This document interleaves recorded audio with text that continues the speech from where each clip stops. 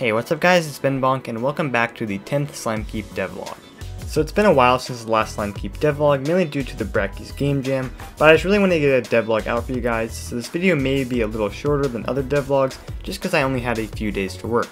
I'm also hoping to do procedural generation in the next video, and I realized that could take a while, so I didn't want to try to jam everything in one video that would take weeks to make. So without further ado, let's get into the video. My main goal for this video was to tackle the issue of the capture gun and balance it in some way. Pretty much as of now, the player can instantly capture slimes and one-shot them, making every other gun useless. There were a ton of ways I could go about balancing this, and I ended up sharing a bunch of ideas to my Discord server for some feedback. After a lot of conversation and many scrapped ideas, I decided on an idea for a battery system. The plan was to have the capture gun use a special type of ammo, which was a battery, and whenever holding on the capture gun, it'll drain battery, and the only way to get more battery is either by purchasing it in the shop or getting it from killing slimes and have them drop it.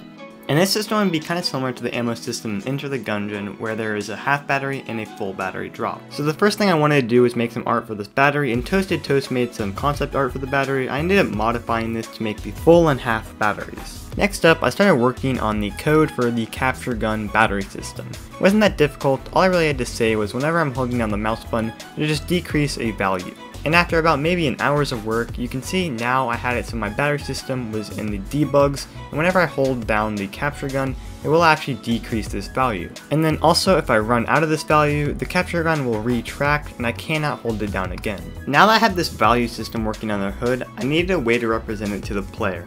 And this was quite a challenge because right now to display bullets I have an array of images. But I can't use this array of images to display the values of beam weapons because, well, that just won't work. So I had to find a way to create a whole new UI system for the capture gun and other beam weapons that I will make in the future.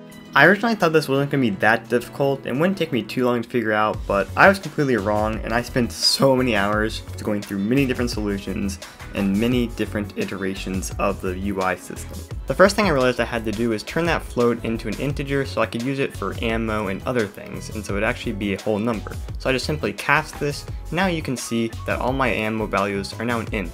Then it was much easier to display this integer value and bullets for the UI, so now you can see I have my UI and it ticks down perfectly, and it's just a nice integer and a nice round number. That was the easy part, and now came the tricky part, displaying this in a bar.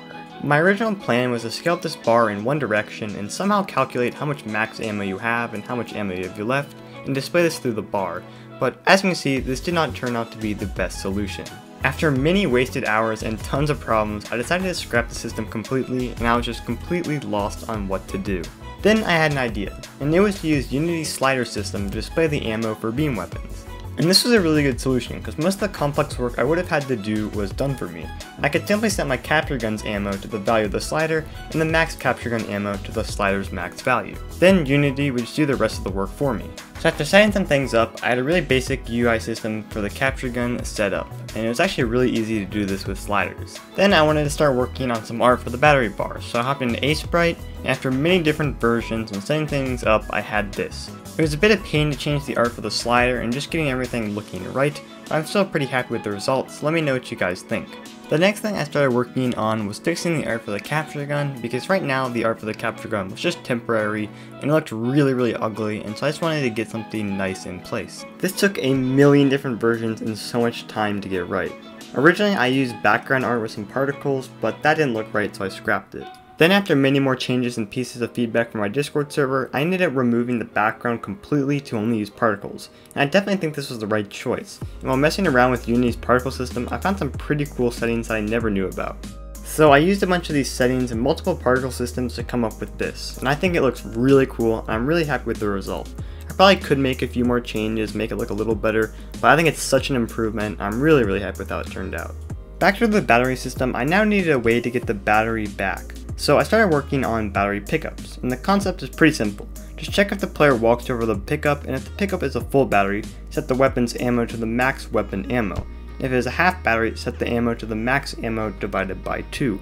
And also make sure that that value won't be greater than the max ammo. So now you can see we have pickups for the full and half battery, but also make sure that the half battery does not overflow. It's a pretty cool concept, and yeah. Now I need to get these batteries working in the shop, and it's the exact same code as the pickups, just in a bit of a different state, and the shop so I had to make some upgrades for this. It wasn't too difficult, just very repetitive.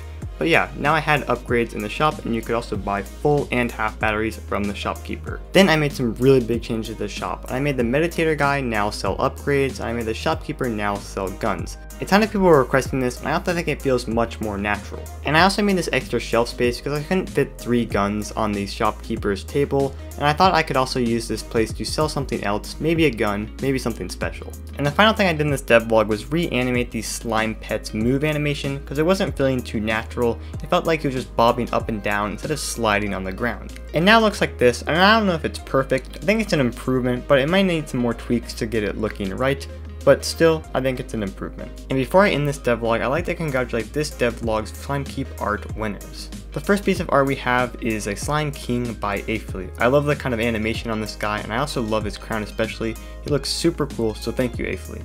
Next up we had this kind of slime robot by Unsku. I think this one looks absolutely amazing. All the details on it are just incredible, so thanks Unsku. And finally we had this kind of slime mech by Wheatley5555. I think it looks really cool. I love the antenna on it, and I could really see this as a boss in Slimekeep, so thanks Wheatley. Well, that's all I have to say for this devlog. Sorry if this one was a little shorter than most devlogs, but hopefully I can get a juicy devlog for you guys in the next one. If you guys like this video, make sure to leave a like or drop me a sub. That'd be very much appreciated, and I'll see you guys in the next video. Bye.